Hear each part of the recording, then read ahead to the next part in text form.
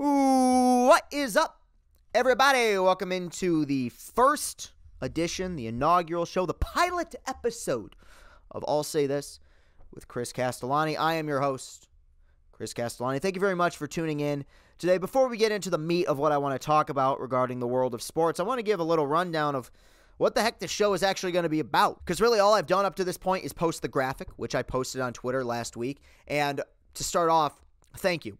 Thank you for the incredible support and the kindness that you all showed me when I posted that. I mean, Twitter giveth and Twitter taketh away. It can be a very ugly place. But the way that people responded positively when I said that I'm going to be doing this show on my YouTube page, it's awesome. Very, very, very awesome. And I appreciate all of you. Now, my amazing producer, Matt Henkel, who makes me look way better than I should in my movie reviews all the time, and hopefully going forward on this show as well, made that awesome graphic, and it had the Tigers font, and I wanted it to have the Tigers font, but this is not going to be a Tigers show. Don't get me wrong. We're going to be doing a flash dance, and we're going to pull that lever, and we're going to shower ourselves in Tigers content this summer. I can promise you that, but this is going to be all-encompassing.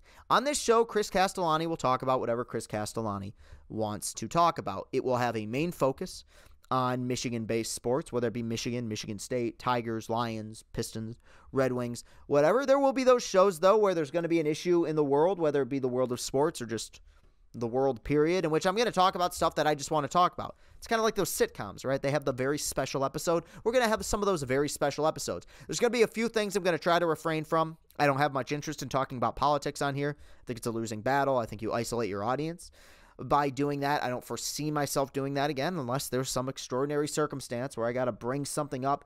But for the most part, this will be a sports show. The movie-related stuff will stick here on this YouTube page where I'm going to be doing the individual reviews, and obviously on Lights Camera Barstool where I'm co-hosting with Jeff and Kenjack right now. But this will be primarily a sports show. 2 days a week. We're going to do Mondays and Fridays. Monday recapping the weekend, Fridays recapping the week. And I really am looking forward to bringing this all to you. And this show is going to change. It's going to grow. It's going to evolve. Backgrounds will change. Locations will change. Microphones will change. Lighting will change. And I can't wait to see how it evolves.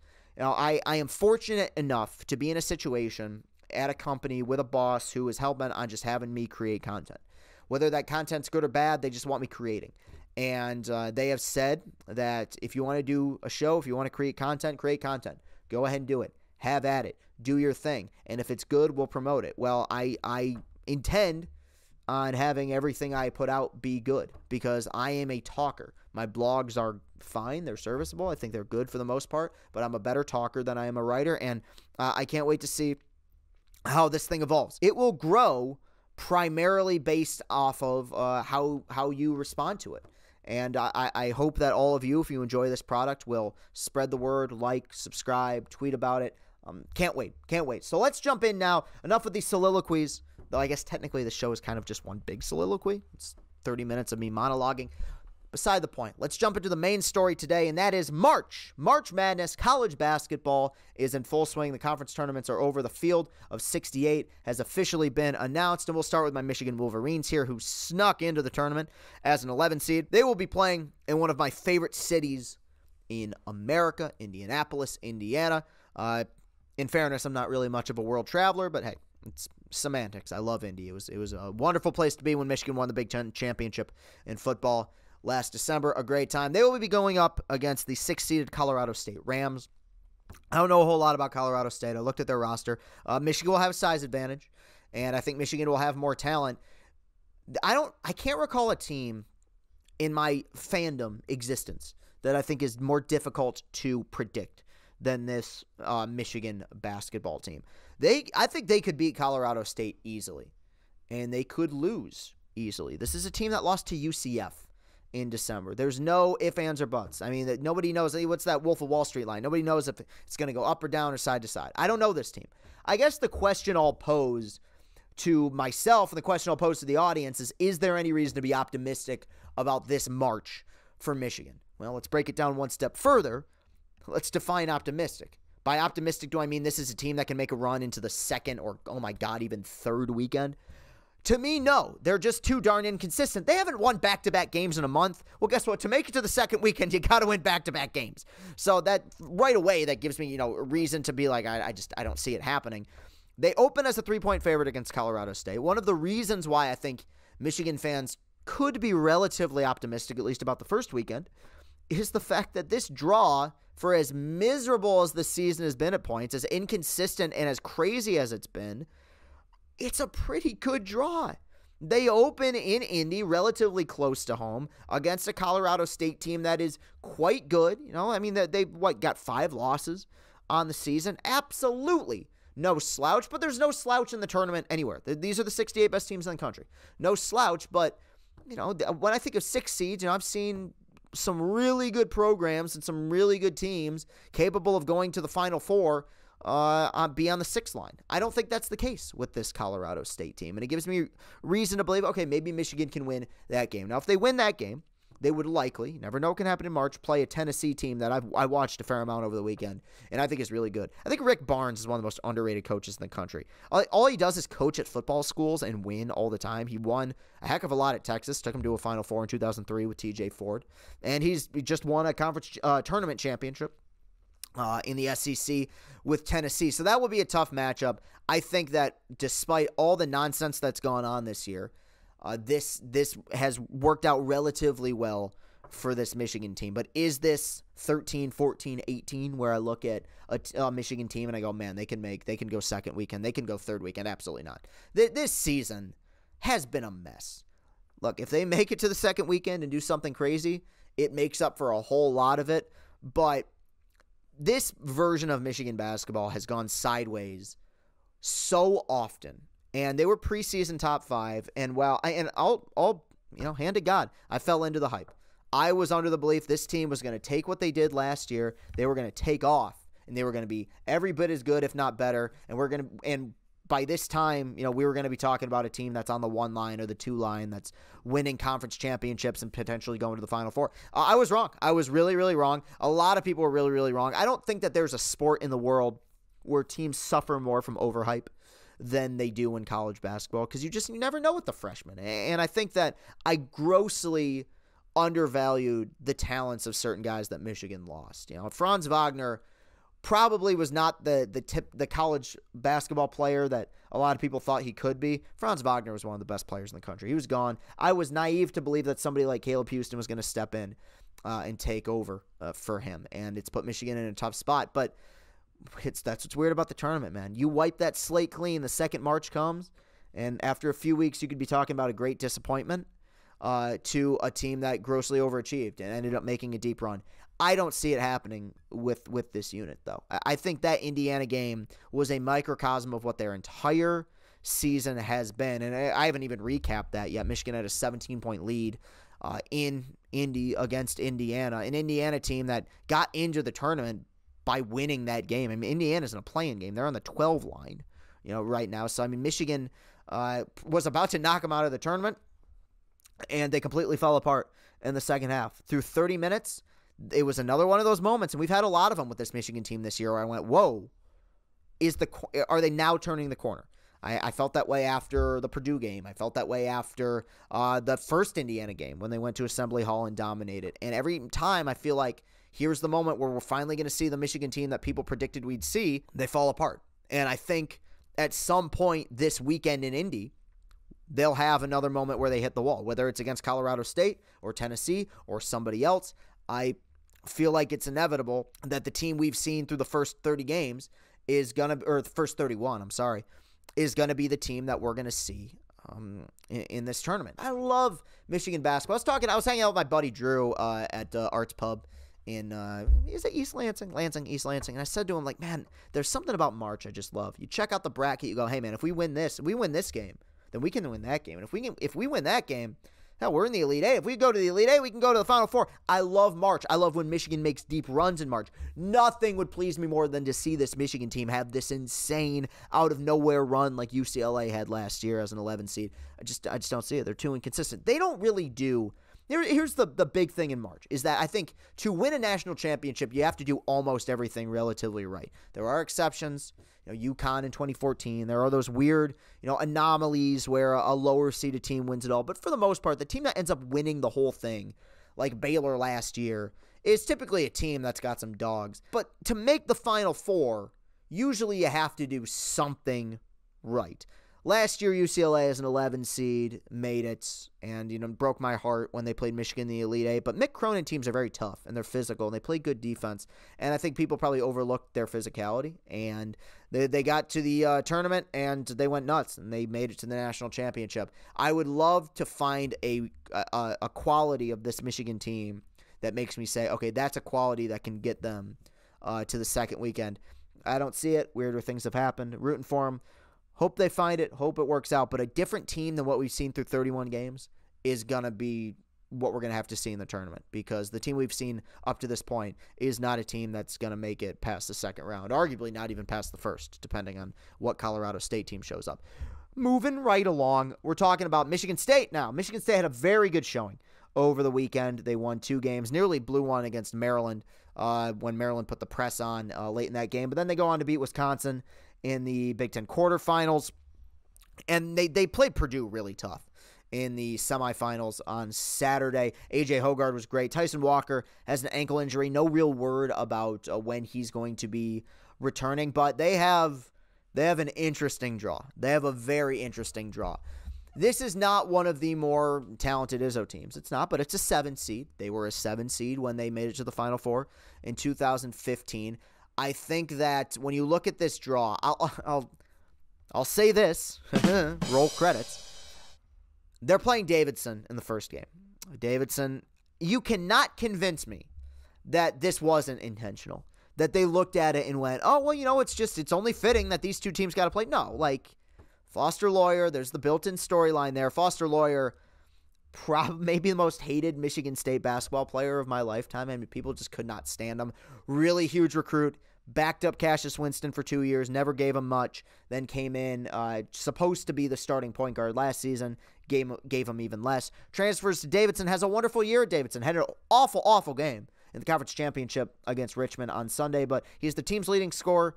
He shot the ball well. Now going back to his former school, like, it's an interesting matchup, and I do think it'll be a close game, but I think that much of the hype surrounding this matchup has more to do with the drama than it does the matchup. I think Michigan State wins this game. Now, if Tyson Walker doesn't play, if that ankle doesn't hold up, then we're looking at something different. But I think that Michigan State in the Big Ten tournament against both Wisconsin and Maryland found something that hasn't necessarily been there for them all year, really the last 2 years, which is they were substantially more physical than they'd been all season. And that's why Izzo has been so successful in March, is the fact that, look, they've had great guard play, and they've had good shooters, and they've been tough, but they've won those 60 to 55 games in March. And over the last several years, really the last 2, 2020, that team was really good. Obviously, everything got canceled, but over the last 2 years, you've never felt like this was a team that physically, when the going gets tough, is capable of grinding out a win in the tournament. I think this team is capable of doing that if, 1, Marcus Bingham gets the minutes he deserves, and 2, he plays like he did against Wisconsin. Now, that's a tall order. The game he played against Wisconsin on Saturday was the best game of his career. I believe that was 19 points for him. I want to say it was a career high. He was physical. He got a ton of boards.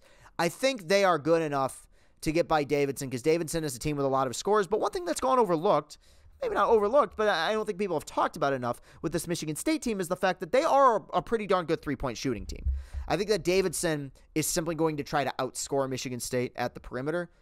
But I think Michigan State is every bit as capable of responding with a body blow of their own. I think they beat Davidson. I do think they move on to the next round. Now, if they don't, hypothetically, if they do not win this game and Foster Loyer goes off, we will be talking about one of the great revenge games in the history of the NCAA tournament. I know a lot of people act like they like him now. Foster Loyer got put through the ringer when he was at Michigan State. And don't get me wrong, he wasn't any good. Like, he was really, really bad and not fit. But in general, though, I think most of the faults, and I love Tom Izzo, but most of the faults of Foster Loyer's time at Michigan State fell on the coaching. it was very apparent early in his freshman year, this is not a Big Ten player. And they kept playing him, and by his junior year, he was starting, and everyone was begging, put Hoggard in, put somebody else in, and finally they poached the transfer portal this year, and they brought in Tyson Walker. And then that is, I'm all over the place here, but that is another thing that does give me some optimism about Michigan State going forward, is the fact that I really think they figured out the point guard play, because they have two good point guards. Tyson Walker has he been like this amazing... Has he been Kenneth Walker, right, in the transfer portal in terms of those pickups? No, but he's been pretty darn good. And over the last several weeks, he's become the alpha, the assassin, the late-game scorer that every team needs in March. And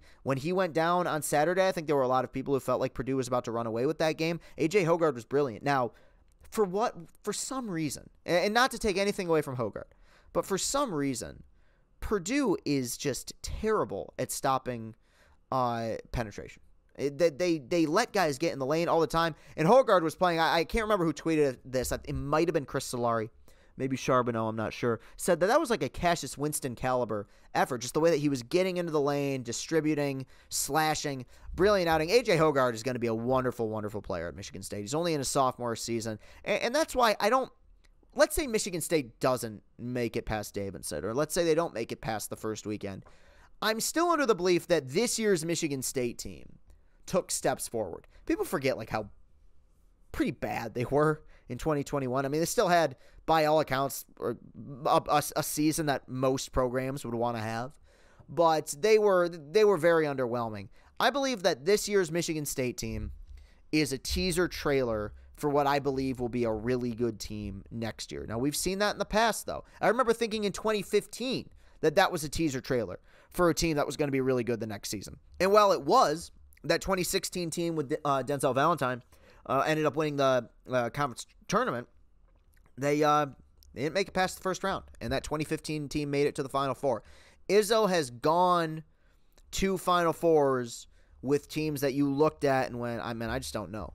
I don't think he's ever gone to a Final Four with a bad team. There's no such thing. I think really only 2015 was the singular year that you looked at and went, how in the world did that team make it to the Final Four? If they make it to the second weekend or even the third weekend, this will have to go down as Izzo's best coaching job, because once again, there was that period, and it happens all the time. It happens every year. It happens to the best Izzo teams that you look at, and you're like, I don't see them getting past the first weekend, and then they just find it in March. I don't think there's enough depth.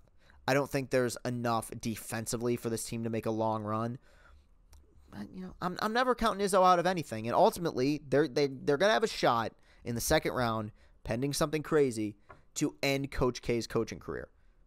Literally end his career. The next game Coach K loses, or if he wins a national championship, he's done. He has been on record saying he's done. Now, if there's a coach in America who's enough of an egomaniac to come out of retirement after a year-long farewell tour, it would be him. But I think he's done. And that would be an interesting proposition, right? I mean, Michigan State and Duke.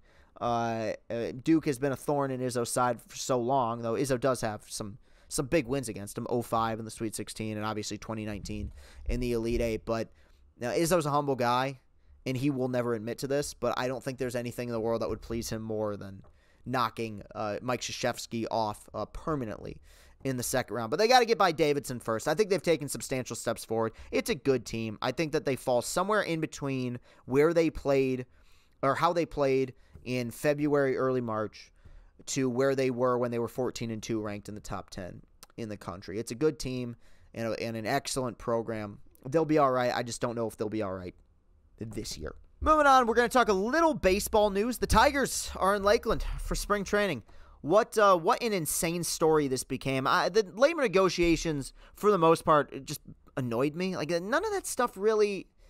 It never fascinated me. The term CBT, collective bargaining tax, arbitration. When I watch a game, I don't think about that shit. That's for nerds to figure out. And, pot meat kettle, I'm the biggest nerd that anyone's ever going to be. But at the same, that stuff doesn't fascinate me. It doesn't really interest me. I said that from the beginning. Everyone's, are you pro player or are you pro owner? I'm pro whatever the hell is going to get us a Major League Baseball season. And these two sides stumbled and bumbled and fumbled for months. I said in the video that I made after it was announced that we're going to be playing a full season, I said, hey, man, this is great, but I'm not viewing this as some overwhelming success for either side. What's that line from Attack of the Clones? Victory, no victory.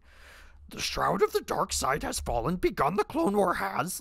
There's no victory here for either side. They took a 42-day vacation and then had a staring contest for 2 months until finally they broke down. And one day I feel like we're going to get a documentary about this where we're going to find out that at some point someone said something where they just said, damn it, make a deal or we're done. We're done. We have to get this done. And they did. Who's that character? There's a character in the comics, and she was in Deadpool 2 as well, which is Domino, who her superpower is that she's lucky. And she goes through all these events where cars just almost hit her, but just miss her. Planes will crash and she'll like fall out. Like she's the luckiest hero alive. That's this version of Major League Baseball. These labor negotiations were the domino of baseball history, where none of this should have worked out. It was a complete mess. From what I heard, and not just what I heard, what was reported, as of 2 days before last Thursday, so last Tuesday, I don't know why I put it that way. 2 days before the day after tomorrow, it seemed like they weren't even really that close, and they found their way. Against all odds, not only are they going to play a full season, which is huge, I think this not only works out better for Major League Baseball, but I'll explain why I think it works better for the Tigers. As far as Major League Baseball goes, and my favorite radio show in the world, my favorite sports show to listen to is the Michael Kay Show in New York. I think those guys are brilliant. Michael Kay is the radio the TV voice for the New York Yankees. His co-host is Don LaGreca, who I think is just brilliant. And they have Peter Rosenberg there as well as the third chair. But Don brought up the fact that opening day should be on April 7th. You shouldn't be playing baseball on March 31st. They played it last year. It was snowing. It was a cool moment, but it was 25 degrees. Miggy hit a opposite field home run against the name redacted here. They're now the Guardians. In the snow, at least it'll be a little bit warmer, you would think. It is Michigan, for God's sakes. By April 7th, or technically April 8th, the Tigers open against the White Sox. But as far as the Tigers are concerned, the number one thing I want out of this season, do I want them to make the playoffs? Of course. I want them to win the World Series. I feel that way almost every year. But what I truly hope is that we're in July or early August and this team is playing a relatively meaningful baseball, especially with the expanded postseason. I want a team that's within 3 to 5 games of a wild card spot into the second half of the season. I would view that as a success. Even if they fall apart, I view it as a success. But what had me worried, and I didn't say it publicly because I didn't want to pee in anyone's cornflakes, but they didn't have a particularly favorable schedule to open the season. And there's nothing worse than that. It's the old adage, and it's overused, but man, I'll be damned if it's not true. You can't win the pennant in April, but you can sure as hell lose it. That is the case. And when I looked at this team's schedule prior to the lockout, prior to the labor negotiations, they opened against Seattle, who was a 90-plus win team last year, who's going to be starting a Cy Young winner on opening day, pending an injury in Robbie Ray, who they just signed. Had a tremendous bullpen a year ago, pretty darn good manager in Scott Service, a team that's hungry. They haven't made the playoffs in forever. And then you go to Oakland in your next series, and Oakland I think is not very good, but except for the postseason, for whatever reason, the Tigers don't play well in Oakland, and they never really have, and the West Coast trips are brutal. And then you open with, I believe, a 3-game set at home against the defending AL Central champions in Chicago. My biggest fear was that this is a team that starts the season, 10-20, and people lose interest. That would have been worst case scenario. You would much rather have a team that collapses late than collapses early. And I know some people are going to fight back against that, but you are so wrong. You are so wrong with that assessment. I know last year's Padres had a historically bad second half, but at least they were competitive relatively late into the season. There's nothing worse than looking at the standings in mid-May and seeing a team that's out of it. Now last year this team was 6-24. They ended up playing, I believe, at an 86 win pace, 85 win pace. The last 4 months of the season ended up scratching out 77 wins. Pretty neat accomplishment, but that team did not have the expectations that this Tigers team is going to have. And because of that, the last thing I would want is to see this team get off to a pitiful start. And the reason that bringing it all back around, those first 6-7 games are now rescheduled. The Tigers will open at home against the Chicago White Sox. Hey, no slouch. Again, the White Sox are really, really good and far and away the most talented team in the division. I expect they will run away with the division this year, but I would much rather open at home against Comerica and with a few home series than go on the West Coast, man. And yeah, I know last year, I feel like I'm leaving out the elephant in the room. I know last year, the Tigers swept the Mariners in Seattle, including Spencer Turnbull's no-hitter, which changed my life. The 0-2. Swing and a miss! He struck him out! No-hitter Spencer Turnbull!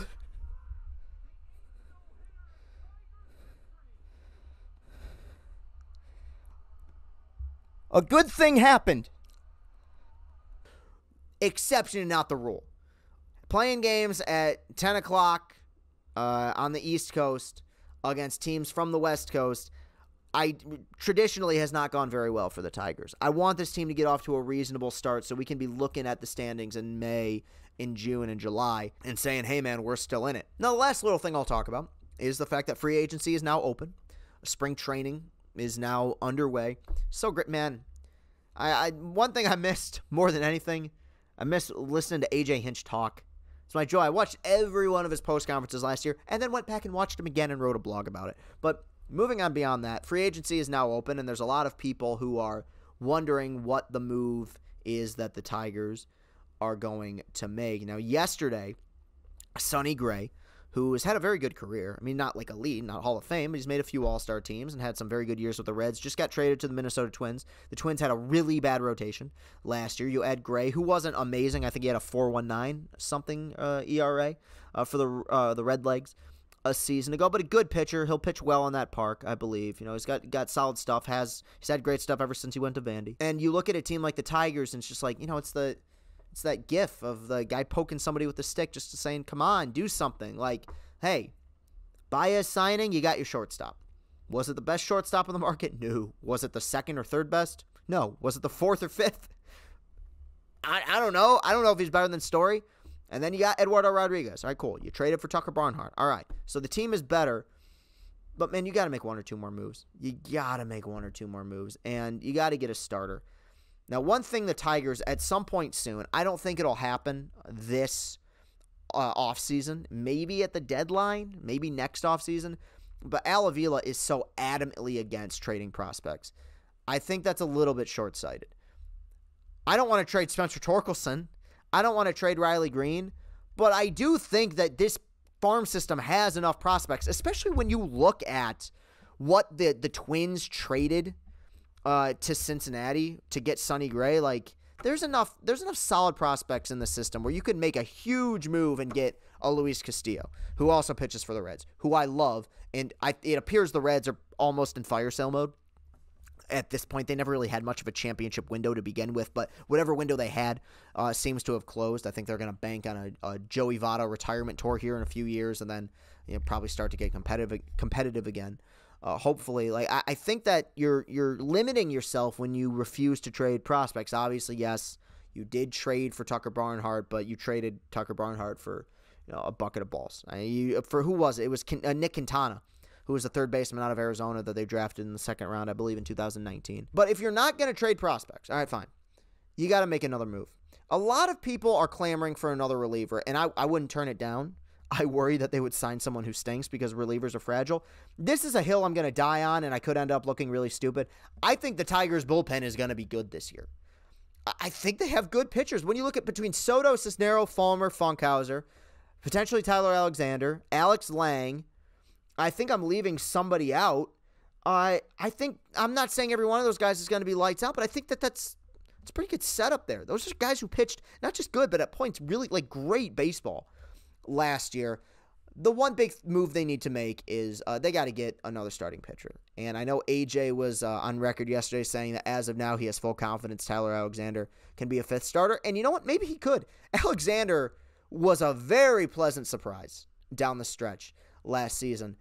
But as a long reliever, that's a really neat idea. You got to get one more, though. I really think that when we, as fans, and I'm not going to stomp my feet and say you owe us this, but as fans who've had to put up with this arduous rebuild for so long, to come out of this offseason and say, hey, we just got Barnhart, Baez, and Rodriguez might be a little bit, that's a bit of a tough sell. I stand by my belief and it's a belief I've maintained since the Baez signing, even before the Baez signing. I believe the Tigers will be a good team in 2022. Now, that is such a broad statement, right? Define good. Good can be 82-80, and good can be 162. I don't know. I think it's high ceiling, low floor, but the expectation should be fight for a wild card spot. Given the roster they have right now, pending health and pending what the rookies do, and that's going to be the kicker. If Green and Torkelson turn out to be those dudes right away, then yeah, we are talking about like a 2015 Cubs type of turnaround, a team that goes from 70-something wins to 90 right away off the backs of their young players. The difference is that was, a team owned by the Ricketts, and Theo Epstein was that team's GM, and they spent gobs of money after 2014. The Tigers have not spent gobs. It may be a singular gob. It's a gob of money, but not multiple gobs. All right. Episode 1. In the books, man. Look, I'm going to need your feedback. I don't know what you all think about this. And this thing, like I said, it's going to grow. It's going to change. But I needed to get some stuff off my chest and talk, and we did today. So thank you very much for watching, everybody. Hit that like button. Hit that subscribe button. You can follow me on Twitter at Castellani2014. The link to my Twitter is in the description of this video. We will be back here on Friday recapping some NCAA tournament games and potentially talking about some baseball news. Thank you so much for watching, everybody. I'll be right back here by the end of this week. Have a good one. Peace and happiness.